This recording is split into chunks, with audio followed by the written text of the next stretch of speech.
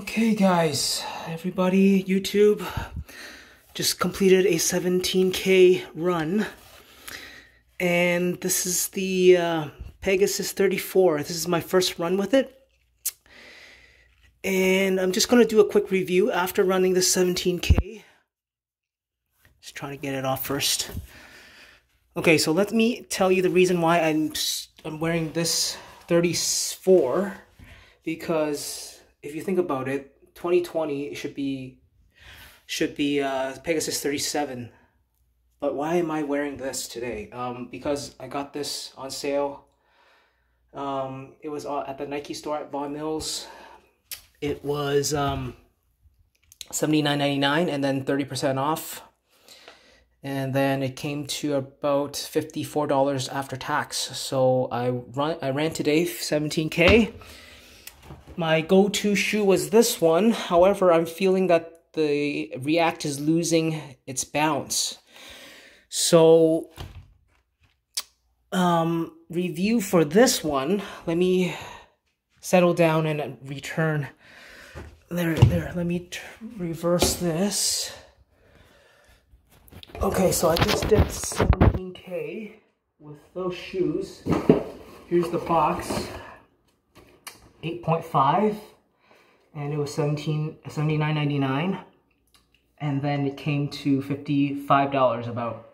I was skeptical about this purchase because this is a old product, right? But I looked into the insole, into the tongue. It says this production for this shoe was 2019. Yes, it was made 2019, July, or actually August. I don't know if you can see. It says August 7, 2019. So it's a 3-year-old product, and they still made it this last year. But I'm quite surprised about this product because after wearing this, hold on a second.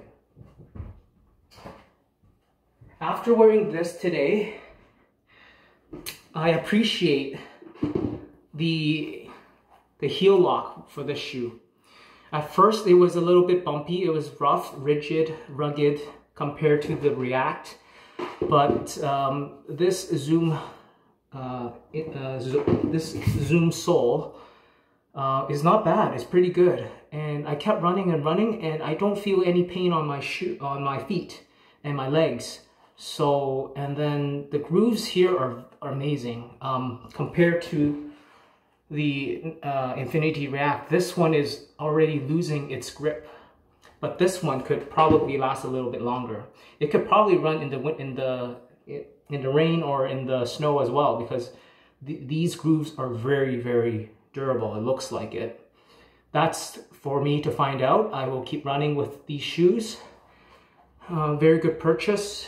The other thing I found, sorry, a lot of sweat. The other thing I found was this shoe